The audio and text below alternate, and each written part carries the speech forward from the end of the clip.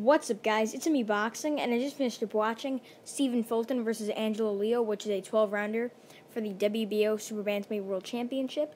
And this fight was Saturday, January 23rd, from the Mohegan Sun Arena in Uncasville, Connecticut. And this fight was broadcasted on Showtime. And in this fight, it really showed the grit, the toughness, the endurance, and the speed of Stephen Fulton as he gets the job done, getting a unanimous decision win over Angelo Leo to become the new WBO Super Bantamweight World Champion. And I personally scored the fight 117-111. And in my opinion, the scorecards were a little too wide, but two judges scored it 118-110, which I could possibly see, but one of them scored it 119-109, which is a little too wide for my taste, but everyone has their opinions. But overall, I think it was a very, very good performance from Stephen Fulton. Originally, I was predicting Stephen Fulton on points. I mean, I would say I got it correctly with Stephen Fulton winning, obviously, going the distance through 12 rounds and winning on a 10-point must system. But obviously, I did predict a majority decision as opposed to a unanimous decision.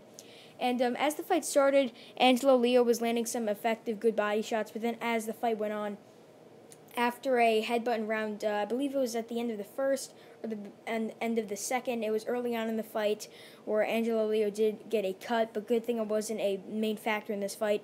But as time went on, Leo was sort of getting gassed, and Fulton was just taking advantage. He was just teeing off with a jab, landing some good inside work of his own. And I got to sort of credit Stephen Fulton for his inside work. As most of us know, Angelo Leo is the inside fighter. Stephen Fulton looked excellent as an inside fighter here.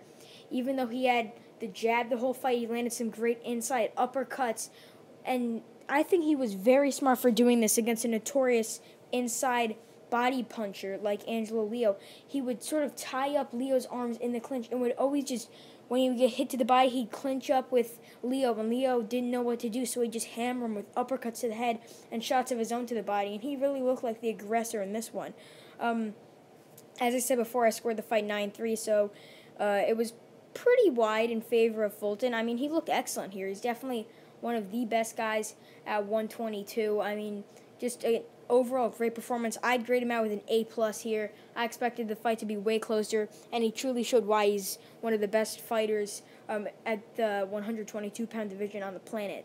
But what's next for Stephen Fulton? In my opinion, I think he should take on Rais Aleem, who just won in the co-main event for the interim WBA Super Bantamweight World title.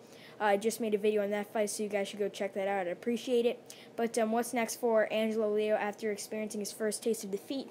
Possibly a fight against Arnold K-Guy. Honestly, I kind of want to see that, even though I think he beats K-Guy. It's a good comeback fight, good opponent.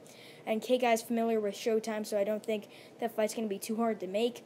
But I'm definitely thinking that Leo should have a comeback fight, but against a sort of top 15, top 20 guy like K-Guy. But Fulton, as I said before, he should take on Rais Aleem. That'll be an excellent fight. Interim WBA title with that WBO title, it will be tremendous. So overall, Stephen Fulton puts on an excellent performance, becoming the new WBO Super Bantamweight World Champion as he defeats Angelo Leo, giving his first loss, and he won via wide unanimous decision. And yeah, that's really it. I'm me Boxing. Thanks for watching, and I'll see you guys later.